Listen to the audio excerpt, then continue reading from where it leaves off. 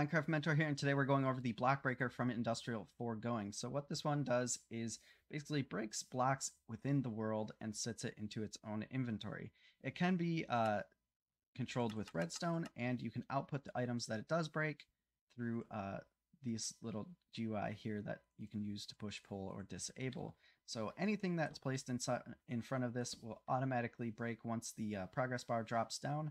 And that's pretty much it for this one. If you found it helpful, like, comment, subscribe.